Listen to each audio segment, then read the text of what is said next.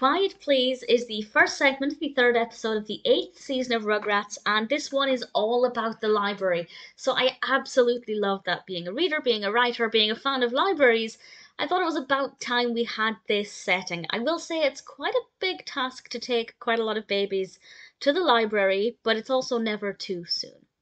I'll be honest, the actual events within the episode aren't that interesting, but it was still quite creative, and anything that encourages reading or literature or just allowing children to start to explore books, I think is brilliant. The main action revolves around Chaz and a damaged library book and what the consequence of that would be. And I have to say, as somebody who actually genuinely has recurring dreams about overdue library books, I felt it.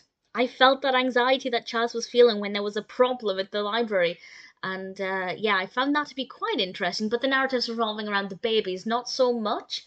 But as I said, because it's still encouraging young children to look at books, I can't be too bothered about the narrative not being that fascinating. I think the design of the library was very well done.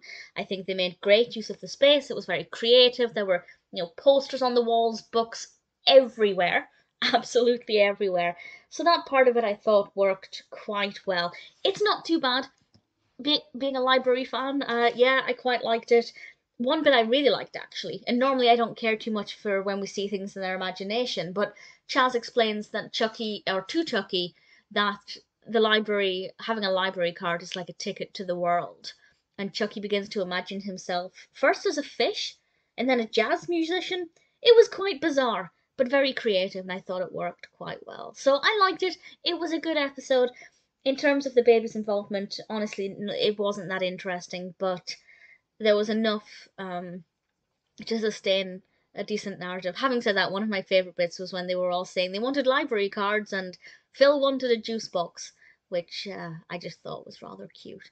So there were some cute moments, definitely, but in terms of, specific things, it was okay, but for me, the interest, the relatability, was definitely with Chaz.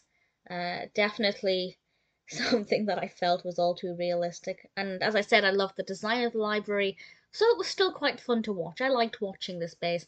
May not be the best narrative in terms of action, but the message is gorgeous, so ultimately I'm quite happy.